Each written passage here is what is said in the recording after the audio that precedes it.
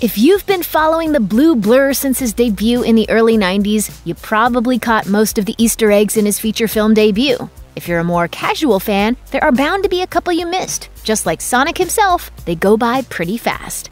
Before Sonic arrives on Earth, he lives in a lush, green paradise modeled after the first level of his debut video game. More on that in a moment. Unfortunately, young Sonic's blissful existence doesn't last long. It turns out that everybody wants Sonic's super speed, including a tribe of animals that chase Sonic from his home planet to ours. Those aren't just any critters chasing Sonic through the prologue, though. They're members of the Knuckles clan, a tribe of echidnas that originally appeared in Archie Comics' record-busting Sonic the Hedgehog line. The most popular member of the clan to us is Sonic's ally Knuckles, who was named after the tribe. Clearly, the Sonic the Hedgehog movie's take on the Knuckles clan is a little different from the comics lore, but it's still cool to see them pop up. If they lead to an appearance by Knuckles himself in the sequel, even better.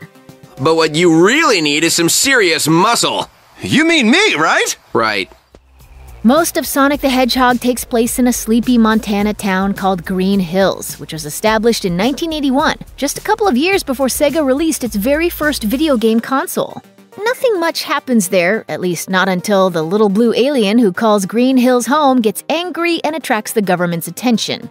Green Hills is an appropriate place for Sonic's adventure to start, given that it's named after the first level of the inaugural Sonic the Hedgehog video game. When Genesis owners booted up Sonic the Hedgehog in 1991, Green Hill Zone was the first location that players visited. Since then, Green Hill Zone's grassy slopes, angular palm trees, and unstable cliffs have gone on to become one of the franchise's most recognizable sites. Since Sonic the Hedgehog, the Green Hill Zone has reappeared in Sonic Adventure 2, Sonic Forces, Sonic Mania, Sonic Generations, Super Smash Bros., and plenty of other games. You can even build a papercraft version of the Green Hill Zone if you want. The Green Hill Zone is one of the most famous levels in all of gaming, and it's a good thing it's in the movie. It just wouldn't be Sonic without it.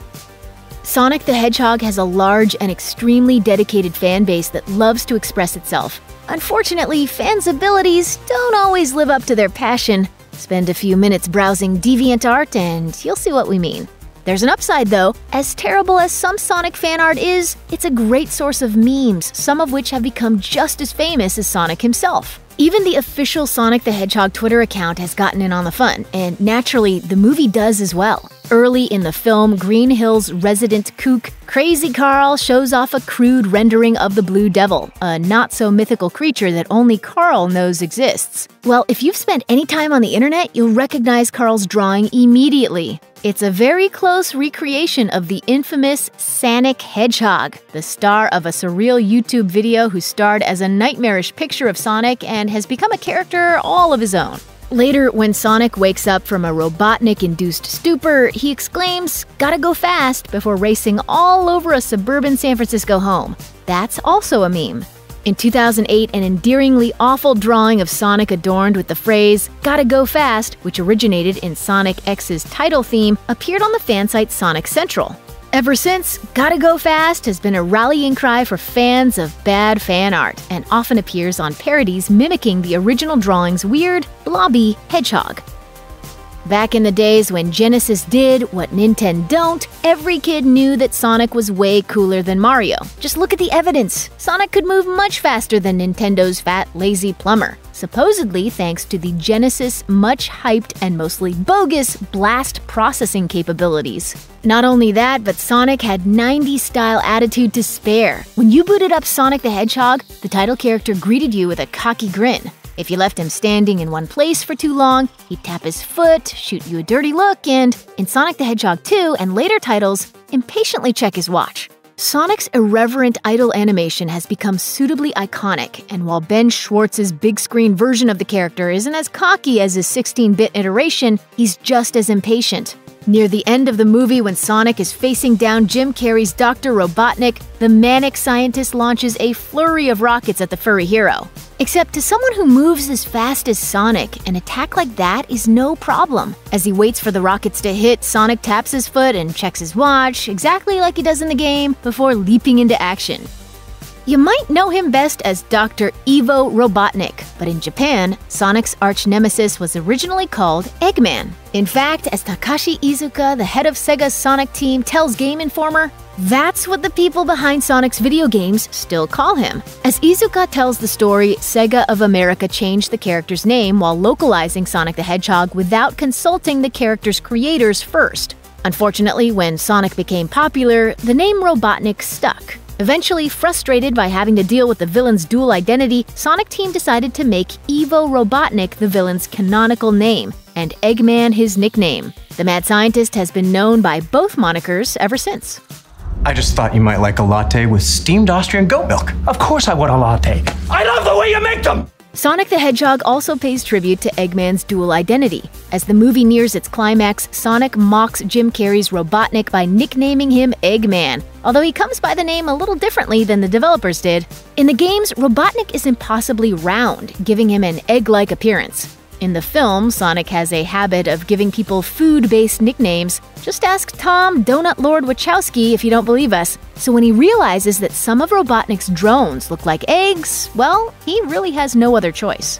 In the video games, the main soldiers in Dr. Robotnik's mechanical army are cyborg creatures known as Badniks. Powered by live animals, which they use like batteries, the Badniks roam Sonic's homeworld searching for Chaos Emeralds, building super weapons like the Death Egg, and doing everything they can to stop Sonic and his friends.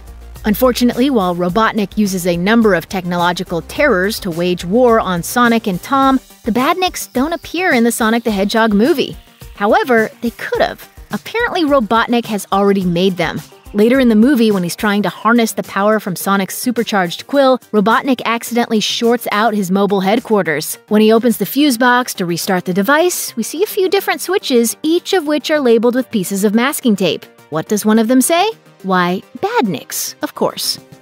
Okay, there's only one way you missed this Easter egg. You walked out of the theater as soon as the end credits started. If so, shame on you. You missed the most crowd-pleasing moment in the entire movie, not to mention the appearance of one of the most popular Sonic characters of all time. Yes, that's right. After Sonic the Hedgehog's pixel art credits sequence ends, none other than Sonic's #1 sidekick and best friend, non-Tom edition, Miles Tails Prower, makes his theatrical debut.